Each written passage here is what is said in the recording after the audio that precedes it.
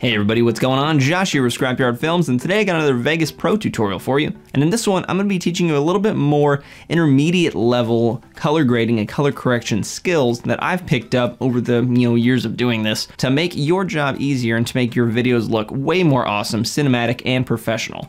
If you haven't seen the first part of this video, I have done that already, and I'll link it in the description below and in the card up there. So without further ado, let's jump right into it.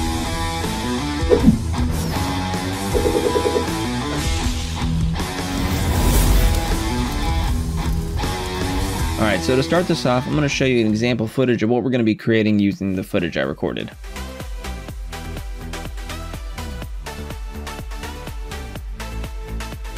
So if you want to make your footage look like that, this is what we're going to cover in this tutorial.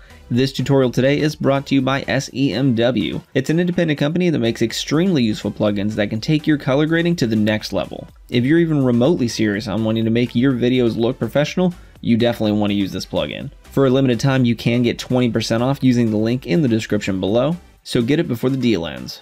In the last video of color correction, I already went over a lot of stuff, but we're going to recap that a little bit. To start it off, you gotta have a good camera that can record in at least 24 frames a second. In America, 24 frames per second is the standard frame rate for cinematic look, and in other countries, typically it's 25 frames a second. And when you're recording in those frame rates, you want to record in a shutter speed that is double that. So if you're recording in 24 frames per second, you want your shutter speed to be at least 48 or 50. If you're recording in 25 frames per second, 50 shutter speed is what you need. That's going to provide you the cinematic motion blur. Next thing is you want to use a lens that has a good depth of field. And what that means is that your subject has a nice blurry background behind them. This is a real key thing they use in footage to make things look cinematic, and that's something that I would recommend doing. Next is lighting. Lighting is a key factor in making things look cinematic. If you're outdoors, it's a little harder to control the lighting, but typically you want some sort of key light, which is a big bright light coming at you, some sort of fill light to provide a little bit of light coming at the dark or shadow spots, just to provide you a good dynamic contrast. Next, we talk about white balance correction. You can do this by bringing a white balance card, like the one I'm using right here. They're inexpensive and they really help you get the correct colors. I'll link the one I have in the description below.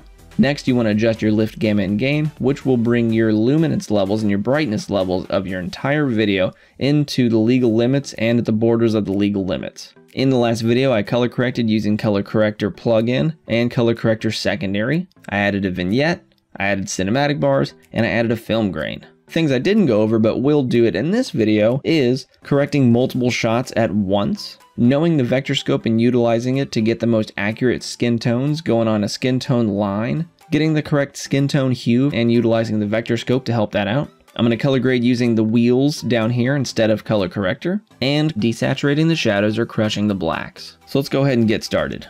I'm going to drag a batch of footage into here, say yes to match the video project settings. This is some 4K footage I took with my Panasonic GH5S. If you want to practice color grading on some really high quality footage, I provide that to my Scrapyard supporters, and you can learn about that in the description below. So I have my 5 shots right up here. They're all outdoors and shot in the very similar lighting, so if I want to grade all these at the same time instead of right-clicking and grading every single one of these individually, I can put these into a nest. So I'm going to hit Control-S, save my current project. I'm just going to call it test. And to show you an example, I'm going to select my first clip, hold Shift, select my last clip, right-click, go up to Create Nested Timeline, or hit Alt-C, and then it's going to say, what do you want to name this timeline? I'm just going to call it Test Untitled Timeline. And this creates a brand new timeline for clips you selected. And that's what's called a nest. It's nested inside your parent timeline, and you can seamlessly go back and forth between them using this button right here. If you click this button, it goes to your parent timeline, or hit Alt-P. And in my main first timeline I created, those 5 clips are now merged into one. So now we can grade all of them at the same time. Next, I want to make sure I have the correct white balance. And you see I brought my white card out here and put it in the scene. If I open my pan and crop tool and I just zoom into it right here, I'm going to go right in the dead center of this. And we can already see it looks a little bluish, but we're going to figure that out right now. If I hold Alt and press G, that opens my color grading window. So to correct my white balance, I'm going to go to my vector scope and look and make sure I want this little white point, which is my entire white area, to be in the dead center. If you don't see your vector scope, you can easily get that by going to View, Window, and choosing Vector Scopes. And then in the drop down up here, you can choose Vector Scope Waveform. Those are the 2 main ones that I use all the time. So to correct this, this dot is a little bit too far into the blue range. So I'm going to select this color curve down here. You can click auto adjust, but that doesn't typically work some of the times. So I like to do it manually. So I'm going to check blue, and then I'm going to bring down the blue a bit. And that's going to move it over to the left to the green area. And then I'm going to click green now, and then drag that down. And that's going to move it up to the center, close to the center. We're really close, so I'm going to bring the green down just a little bit more. And then I'm going to raise the blues, give it a little bit more blue. And there we go. We are really close to center, and I'm okay with that. Now our white is neutral white. If we go to our pan and crop, right click, restore, now our white balance is corrected. Next, we're going to adjust the lift, gamma, and the gain, which is essentially the lows, mids, and highs. We're going to adjust the luminance level of these using the sliders down here. So typically I start with lift and I drop that down to where I'm barely touching and hugging the 0 line. And then after that I go to my gain and then raise that to where the brightest thing I want is barely touching the 100. You'll see some stuff go past the 100, and that's the illegal limits, and that means everything past that is blown out white. So you won't see any details in the sky over here, but I'm okay with that. You'll see that raised everything in this part, and so now I'm going to drop my gamma, which provides my dynamic contrast, down to the 0 range. I'm going to bump 0 again.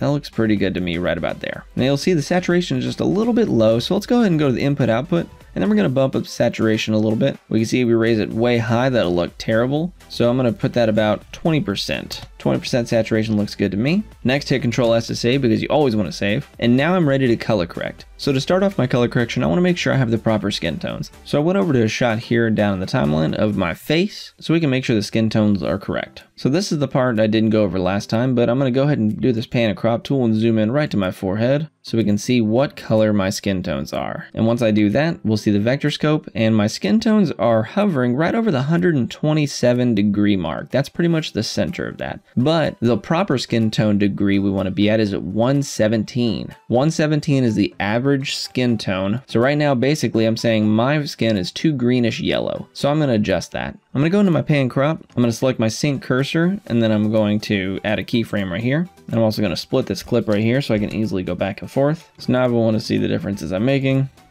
I can just go back and forth one keyframe. So one way you could adjust your skin tones is using the color corrector secondary. We want to make sure we get this done first, because you don't want to start doing all sorts of color corrections with the wrong skin tone color, because that may turn out to be bad. So I'm going to drag and drop the secondary onto this timeline and adjust my skin tone as a whole. I'm going to select the effect range, right in the dead center there. If I do show mask, and then open up these luminance drop downs, then I'm going to adjust these around. I'm going to skip forward and show you what it looks like to get the entire skin tone range. And then once it looks something like this, if you uncheck show mask, you can scroll up and rotate your hue, and that'll confirm if you got all your skin tone. So now that we got that, I'm going to go back to here, zoomed in, and we're going to look over here at the vector scope. Right here we're about 126, 127. I want to be right here at 117. So I'm going to rotate my hue to the red section to where it goes up. And there we go. My skin tone is right in the dead center, or really close to 117. If I go back a keyframe and see, now my skin tone looks normal. Next thing is I want to talk about the saturation of the skin tone. Typically, you don't want your skin tone to be above 40. 40 is the limit. Anything above that, it'll start getting really saturated and look kind of weird. You may want to do it as an artistic choice, but if you're looking for that professional look or whatnot, you can bring it down to the 40 area. So I'm going to drag and drop my saturation down, and you can do that in the color corrector secondary. You can drag the saturation down specifically of your skin tone, and I'm going to bring mine down right there to where it's touching 40. And we see what that looks like. That's looking a lot better. Next, I'm going to color grade using the wheels. So we have the lift, which controls the lows, gamma controls the mids, gain controls the highs, and offset controls the overall look of the entire clip. So I'm going to go with that standard old orange and teal look to give it the most cinematic look here. So when you're correcting with the wheels, if you click and drag, you're going to see that they go really far, really fast. But if you want to really pinpoint it down, if you hold control and then move it, it goes at a very small rate, which is fantastic. It makes it way better to color correct that way. So I'm dragging, I'm pushing a lot of blues into here. And then next I want to push more blues with my lifts, giving it that gloomy feel. Next, I'm going to bring my gamma the opposite end and go to the orange, bring some life back into my face a little bit. And then next, I want to bring my gain. I'm going to bring that up a little bit, so put some orange into the highs. And there we go, it looks pretty good. So if I take off all the effects I've done, that's what we started with, and that's what we have now, which looks really awesome. So the last thing I want to tell you about that I did not go over in my other tutorial, and that's desaturating the shadows. So you'll see when I pushed in these blues in the offset and I pushed in the lift, I pushed in the blues here, it added blues to the shadows.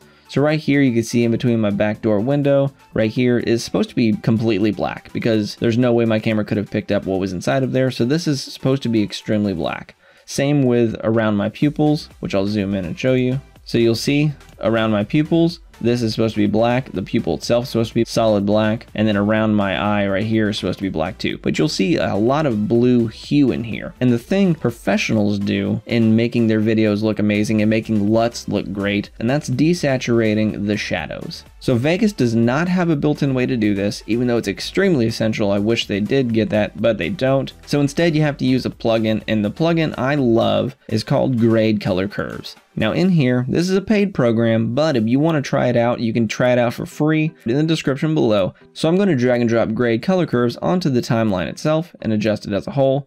And you'll see when I open it, it has a bunch of curves you can mess with for the RGB and the brightness. And then you can go into the hue saturation menus, which has a bunch of hue and saturation curve lines that you can mess with that can really make color grading easier. So I'm going to go all the way and leave just saturation depending on brightness here. Now basically this line right here is absolute blacks to absolute whites, and it being in the dead center means it's 100% saturated. Now when I want to desaturate the shadows, I'm going to put a point right about here, and I'm going to put another point right about here by double clicking. I'm going to right click on this one and do curve shape linear so it's straight. And then if I right click on this one, I'm going to go curve shape manual. Same with this one, right click, curve shape manual. So I'm going to drag this one down, and you'll see it's just totally turning everything black. Once it gets to a certain hue, they're getting black, but that's a little too much right here. It doesn't look so good. I'm losing a lot of the dark blues. And so what I want to do is pull this curve line up here, and then I want to bring this one and pull it so where it's only getting just the darkness that needs to be desaturated. Keep pulling this up, and we'll see some of the blues coming back. And if we undo this plugin, you'll see the difference. If we do it, you'll see all the blacks right here where we see the blue tint. If we select it, it is darkened out black. Same with the pupil. If we look into that, the pupil has that blue hue, but if we enable a plugin, we have now crushed it completely. But if we zoom out, right click restore, now you'll see the window here is blacked out. If we undo it, there we go. We are desaturating the blacks. It's a little effect, one that can easily be skipped, of course, if Vegas doesn't have this plugin, but it provides a huge impact on making your film and video look cinematic.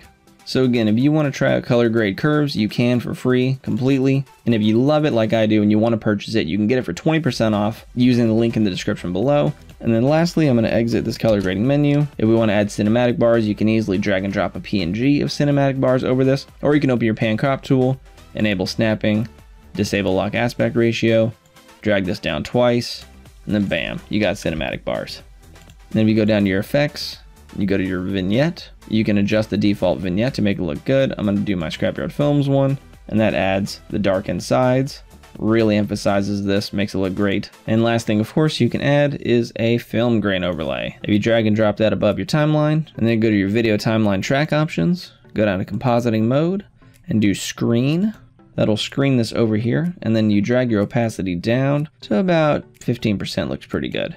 If you don't want this overlay to affect your cinematic bars, get a PNG of your cinematic bars and put them above this film grain and you'll be good to go. And there you have it. You have now learned all of the tools that I use on a daily basis to make my color corrections look awesome and professional and make those LUTs look really good. I hope you learned something, and if you did, be sure to shoot a like and subscribe down there because that'll really help me out. And once I hit 10,000 subscribers, I'm going to be giving away a free LUT pack for everybody who watches my stuff. And if you want to learn about supporting the channel, you can do that in the description below as well. You can support me for as little as $1 a month, and if you do, you get access to a VIP lounge and a bunch of extra downloads that I've created and assets and a bunch of awesome stuff. So thanks again for watching, everybody, and I'll see y'all in the next video. And I want to give a shout out to all my supporters, especially my super scrappers, LMC, HPL Gamers, and Old Man Beta.